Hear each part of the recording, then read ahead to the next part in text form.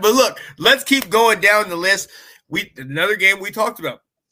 We mentioned the Liberty game, and how will they get to New Year's Six Bowl? Well, they're looking at this other 4:00 game. Number 22 ranked Tulane at 11-1, playing 10-2 SMU.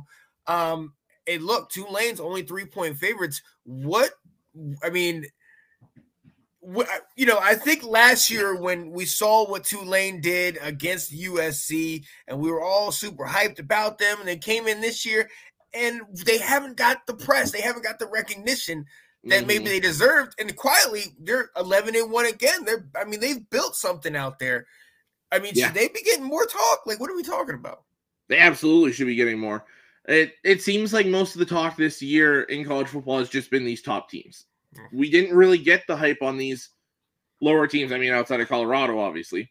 Well, but any of the lesser teams didn't really get that national coverage like Tulane and those kind of schools got last year. So, to me, the difference maker in this game is going to be if SMU can stop that running game of Tulane.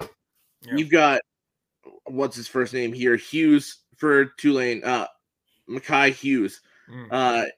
Over 1,200 yards this year. So they've got a steady run game. Takes the ball out of Pratt's hands a lot. He still had a phenomenal season. If SMU can stop the run game and make Tulane one-dimensional, I like them to win this game.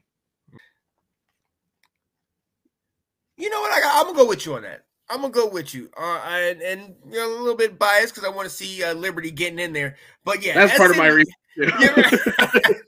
But no, SMU, I do think is being slept on. I think they're just as good as Tulane, and that offense is something to be talked about. So yeah, I like that.